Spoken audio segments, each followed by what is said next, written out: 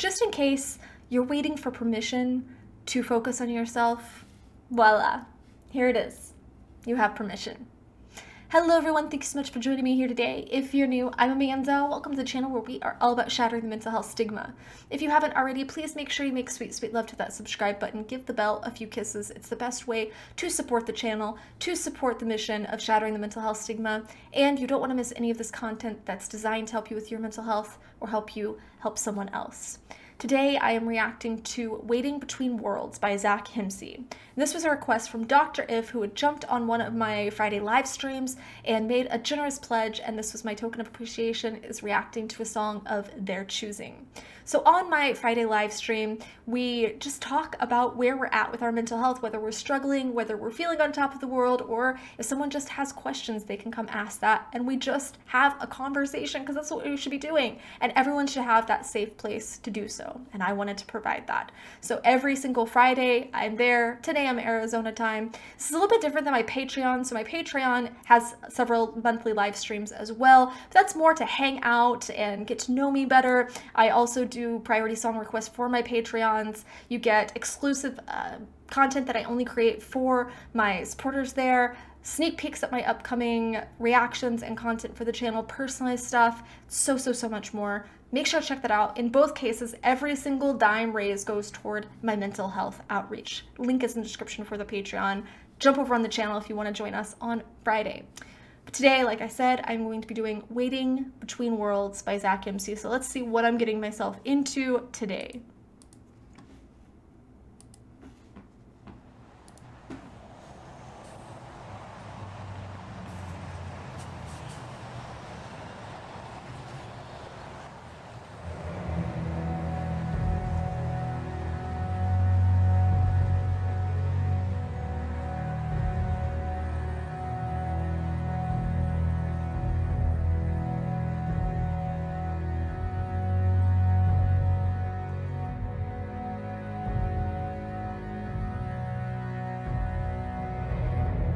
She was alone in the bathroom, eyes fixed like a statue, wrists sore and her face bruised.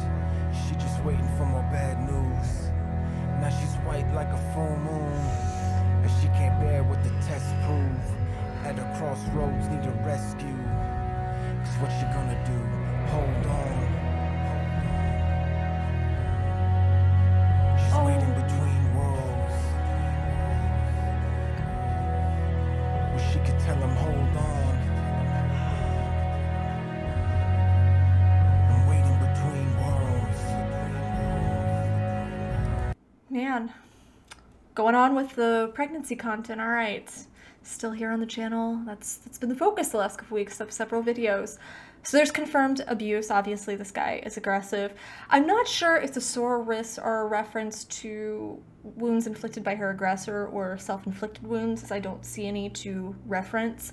But obviously, she took a positive pregnancy test, and she's not knowing the best action to take, and that's often the case for many women. It can be a very confusing and shocking event, something that we don't always know what to do. We don't always know how to handle it. We don't know how to get ourselves in the best situation. And she's at a crossroads where her decision will branch out polar opposite timelines for her life and for her fate.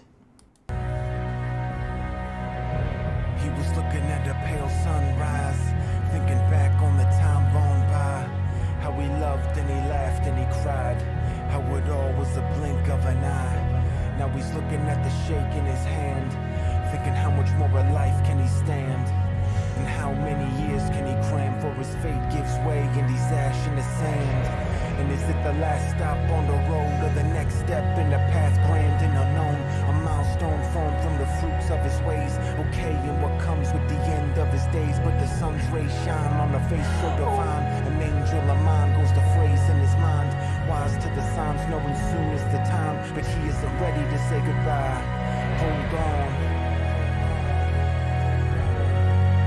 She's waiting between worlds. Wish she could tell him, hold on. I'm waiting between worlds. Grief can feel like you're drowning, so there is the symbology of that. This reminds me of the scene on the Odyssey where Odysseus' mother walks out into the sea because she's overtaken with grief because she thinks he is dead. And that scene gave me nightmares as a child and really broke my heart. Now, as I'm older, still breaks my heart, but I understand it, that grief can just be so encompassing, and he misses his wife. Obviously, he's lost his wife and he misses her. This is a man that's at the end of his life, and I think is afflicted with Parkinson's, but he's reflecting over his life and his choices and is coming to terms with a death that he doesn't seem to be entirely ready for, because even though he misses his wife, the lyrics are telling me that his faith is a little shaken and he's confronted with his mortality and uncertainty if there's anything beyond this final breath. And then as time goes on, it starts to get to the point where it doesn't matter. He'd rather just pass over, cross over, whatever that means. But he's wondering if there's anything beyond those final breaths, and is just desperate to reconnect to his wife. I like the line, a milestone formed with the fruits, or the fruits of his ways, I think is what it says, because that's acknowledgement that his reality, both the struggles and the joys, were the culmination of his choices. 4 a.m. when she woke to the sound, walked to the door in a bedtime gown. Policeman said that his son's been found. He was shot in the head near a club downtown, and the terror in her heart was profound. Her legs broke down, she collapsed to the ground as the walls were spinning all around. He said, "Man, please, you need to come right now." So she's sitting down, dazed in a cop car, swerving through lanes in a maze where the crazed are, and locked in a haze from the shock, thoughts frayed as they stop with her stomach in knots. Lord, please, in the nightmare. All the words in her mind as they raced inside.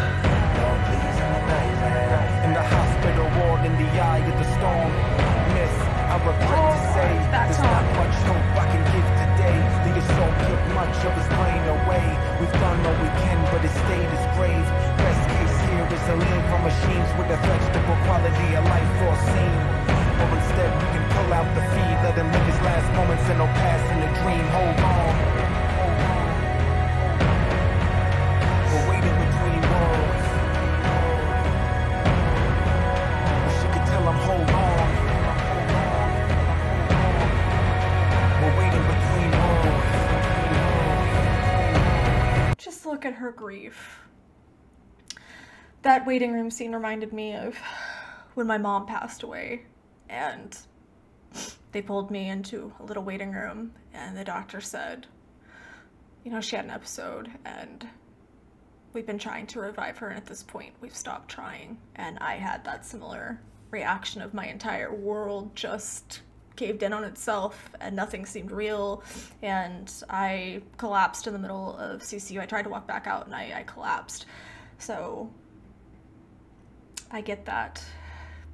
That escalated quickly from those other two situations to the police showing up for a shooting. That definitely escalated a little more than I expected. But a mother getting the world collapsing news that her son's being shot, and this is obviously her reaction to the news. Between worlds, to me, symbolizes the agony that comes from having to make a life or death or quality of life decision that will, simply put, alter the trajectory of your own personal world, because it's the world that matters, right? It's the world that we're experiencing. But it's also the purgatory of waiting. With this girl, she has this waiting period in the first place. With the man, he is having to wait, and that's what he feels like he's doing at this point, is just waiting for the end. And this woman, she had to wait to get news for her son, and there's just such a heavy burden for those that are left in that purgatory of waiting, waiting for an absolution, waiting for hope and comfort, feeling stuck between life and death, which is something I've experienced so many times. Waiting between worlds that divide to a choice undefined, a break in the line where all paths intertwine, and no roads lead or progress behind, and all signs lead no the way decide.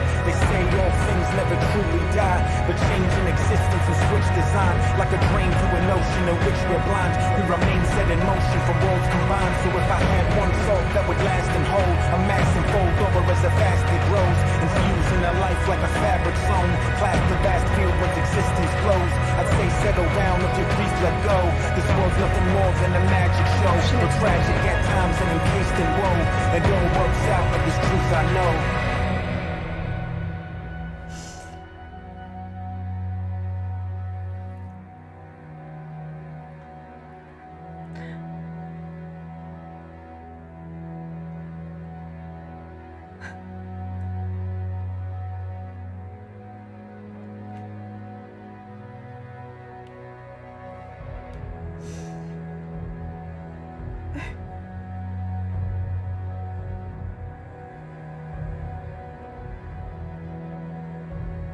Yes. She got out, yes.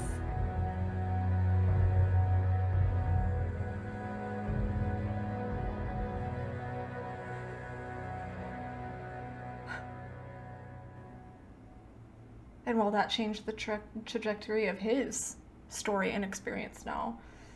Probably not, but crazier things have happened, and there are circumstances where pregnancy or things like that have helped people heal from their own tragedies, their own stories, their own pain.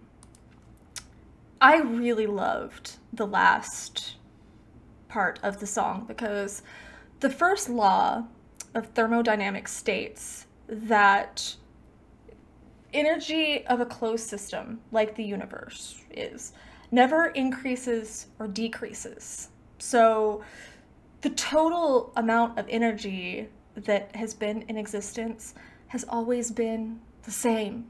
And the form that that energy takes changes, but the energy itself has always been the same because science. And this is a reminder of our connectedness to those we've lost, to those that have left their physical form, whether there's something else or not. The energy that animated them is still very much there. It still exists, whether their consciousness does or not. That energy still exists, and I very much believe there's a way to connect to that at the very least. So regardless if the challenge is posed, our decisions are simply energy, and it's energy that's dispersed accordingly to our choices and stuff, but it will change, and it can change, and I believe we can have influence on that. That's a rather splendid focus to have, actually, is that it's just energy, and we can control or manipulate or influence that energy. So I know that, obviously, but it was just a reminder I think I needed. How many of you needed that reminder too? As always, share your stories here in the comments. That's how we shatter the mental health stigma, is by talking about it, keeping the conversation going. You can come over on our Friday live stream if you're needing a little bit more connectedness, a little bit more interaction. Share your energy, share the energy of your loved ones. If you've lost someone, please feel free to share a memory or share some wisdom that they had shared with you here in our community. Make sure to give this video a thumbs up, share it. You never know who might need to see it. I love the videos that end with hope like this, that it's a tragic story to watch, it's painful to see, but then there's hope at the end. And I believe that that's very telling for a lot of our journeys and experiences as well. There is a lot of grief and a lot of pain and a lot of trauma, but there can be a happy ending too, and I'm living proof of that. So I love you guys so much. Mwah.